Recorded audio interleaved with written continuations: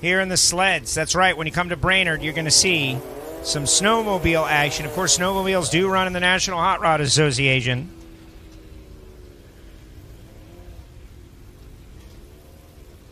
And they're battling it out on track.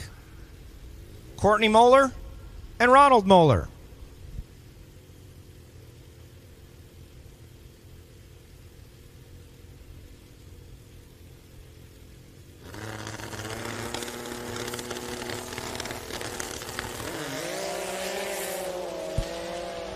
Big reaction time advantage going to Ron Moeller over Courtney. 5:40, not enough. Courtney Moeller with a 5:17 at 1:32.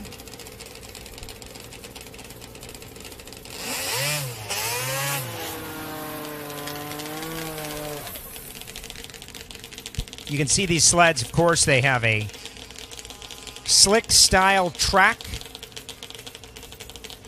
as Kurt Schultz and Mitchell Moeller stage their machines. Very challenging to race. Anyone who's driven a sled, which I have once, knows that they don't exactly go straight. 496 on the board, but comes up short. Kurt Schultz lays down low of the round, run quicker than his number one qualifying run, but gets beaten by the number 8 qualifier with a 5:02.2, Mitch Moeller. Mitch with a reaction time advantage. And our final pair.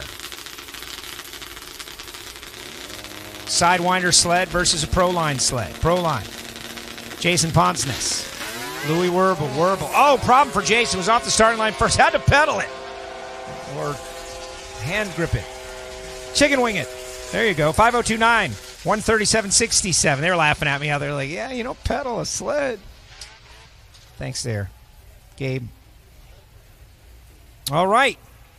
And so Louis Werble is going to run one of the Moellers. We got a shot at an all-Moeller final round. It's all shaping up here at the Lucas Oil NHRA Nationals.